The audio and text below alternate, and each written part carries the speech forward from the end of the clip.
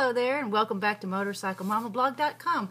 I'm Denise Ditto Satterfield, your packing tips host, also known as Wonder Woman. Today we're going to talk about riding in the heat. There's something that everybody needs to take care of, and that's hydration. So when you're riding, and even if you leave in the morning and it's not really hot, by the time you get to mid-afternoon it could be really hot, and you need to always remember to try to stay hydrated. So one of the things that I have found is I've got myself a CamelBak.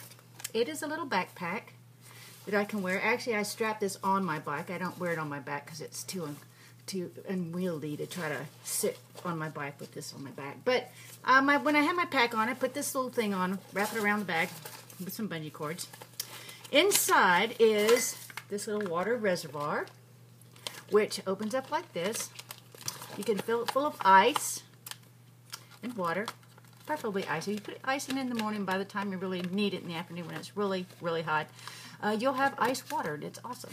Anyway, so you put this thing on your bike, and you have the little spout thing that comes out like that. You have this on your back as your little, on your bike like that. And this hangs over here like this. So every time you need a drink of water, you just reach back there and grab it, get you some water, and you're done. It's always there. You don't have to worry about opening up a bottle of water or having to stop to get a drink of water. It's there for you the whole time.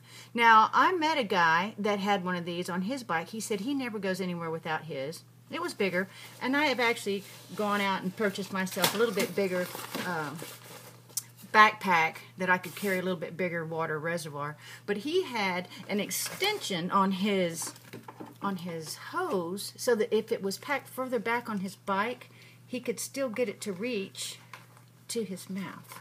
So he had an extension, and that's something that I really have to work on. I'm not really sure how he did that. I'm sure he probably had to cut the hose and add an extension and kind of rig it up somehow so that it would be a longer hose. But anyways, it works really well. Don't ever get caught like I did once in the desert without enough water. If you can believe that happened to me. I was shocked it happened to me.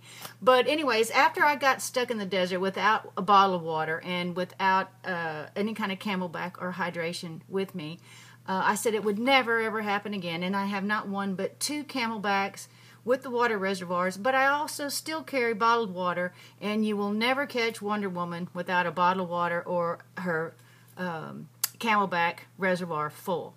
So, on that note, just remember, keep hydrated and keep your motor running. And that's it. Talk to you soon. Bye.